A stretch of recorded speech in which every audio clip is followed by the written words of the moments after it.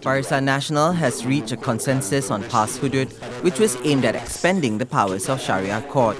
At the Parliament's lobby, MCA Deputy President Datuk Siong said that the party had already spoken to UMNO Secretary General Datuk Seri Tengku Adnan Tengku Mansor on the issue. Is it a favourable consensus? Is MCA happy with that consensus? Of course, consensus means all must have the same agreement. I mean, it must agree to it, okay? Okay. We have received so many times. I think this is N times I've mentioned this, okay? Right, thank you. Okay, thank you. When was the consensus reached, Datuk? Last month, 23rd. Last month, 23rd.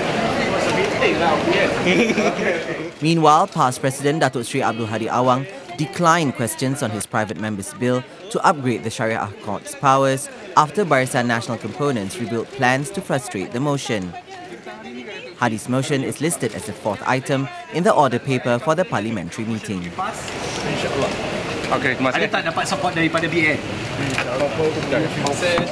Thank you, Kamles.